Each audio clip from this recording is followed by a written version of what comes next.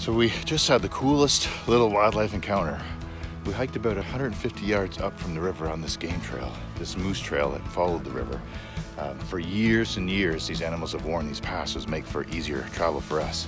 In this instance, we found a male spruce grouse. Spruce grouse, unlike some of the other species of grouse, are very tolerant.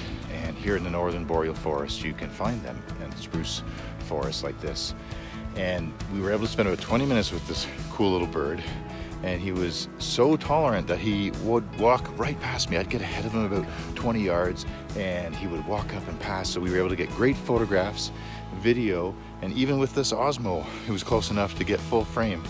And this time of year, they often strut and fan out, but again, we're close to the end of their mating season, so he didn't strut for us, unfortunately, but they have this brilliant red eyebrow, the males do, and they're very photogenic and beautiful plumage.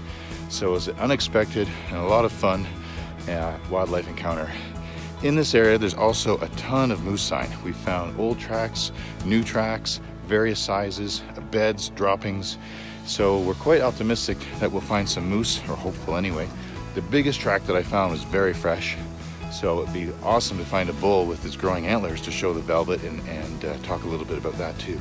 So we'll continue on and hopefully have more information about another wildlife encounter to share with you shortly.